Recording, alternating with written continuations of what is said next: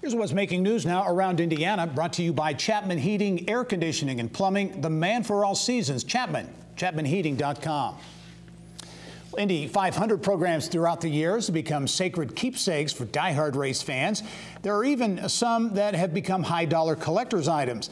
But this year's program is in a class all its own. Around Indiana reporter Mary Rachel Redman joins us now with details.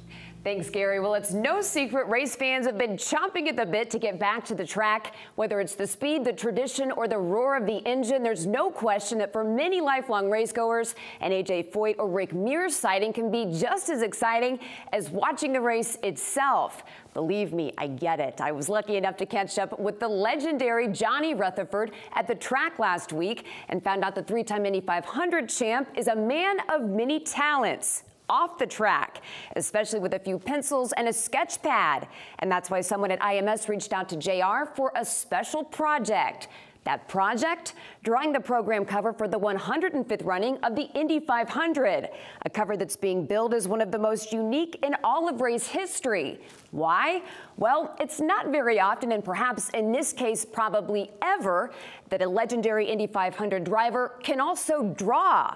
And we're not talking stick figures.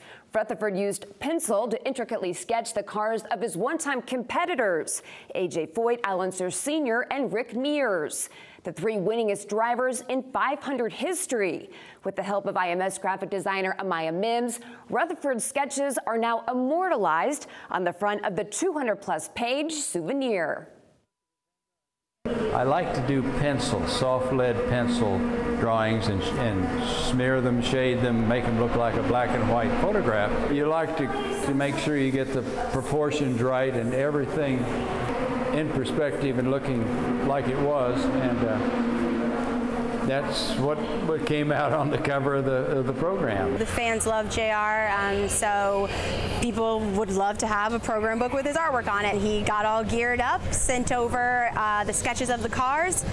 Once they were in my possession, I took them, beefed them up a little bit, enhanced the colors, added a little bit of touches of my own stuff with the speed blurs and the speed streaks, added the legendary yard of bricks and the track, and kind of put together the concept. I would like to have had maybe a little more time, but I thought it turned out really great. Rutherford tells me since completing the cover for this year's program, he plans to really get back into his art, including oil painting. I also asked him what was harder, driving in the actual race or drawing the cover. With an absolute straight face, he said, drawing the cover. Unbelievable. Gary? All right, Mary Rachel, thank you.